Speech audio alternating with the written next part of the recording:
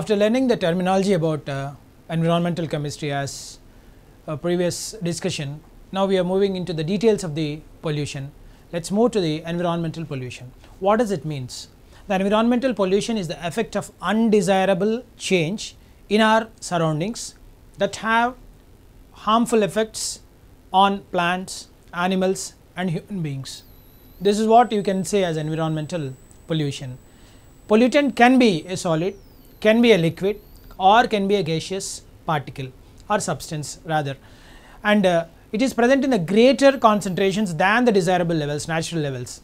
So, if the concentrations are more than natural abundance, they will become into a pollution, they will become into a pollutant, and it will be there in the environment and causes the pollution, which will cause the human which will affect the human activities, and it cause adverse effects in the environment and also on the natural happenings. So, that is what the environmental pollution is now more concerned about this.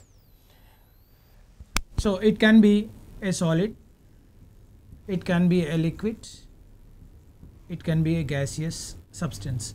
Environmental pollution can be caused by either a solid or a liquid or gaseous substances. If they are exceeding their concentrations in the environment, they cause pollution, they cause harmful effects.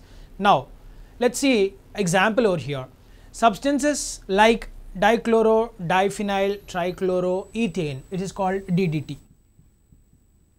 This is called DDT. It is nothing but expanded form is dichloro, diphenyl, trichloroethane.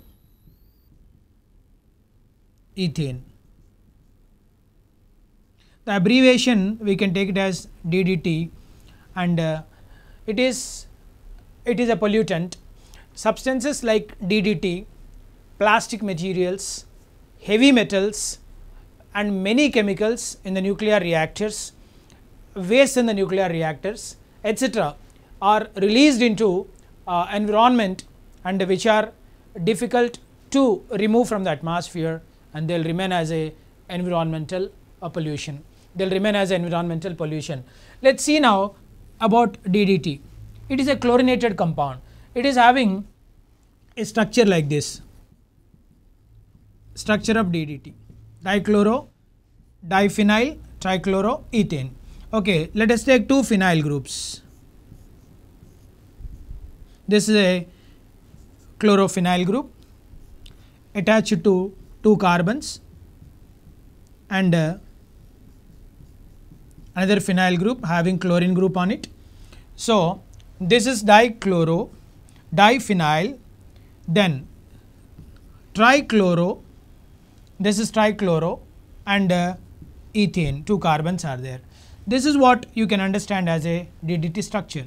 This dichloro, diphenyl, trichloroethane is a pollutant, and it is a chlorinated compound, and this chlorinated compound dichloro, diphenyl, trichloroethane, okay, it is causing a lot of pollution in the atmosphere, okay, and this dichloro, diphenyl, trichloroethane stays in the atmosphere for a long period of time, and this chlorine present in the DDT compound is not going to be easily eliminated from the atmosphere. So, it causes the pollution. That is the reason nowadays we are using different chlorinated compounds for this same purpose instead of using DDTs. That is what we are making the environment, okay, we are reducing the environmental pollution from this kind of materials, or I can say pollutants. Okay.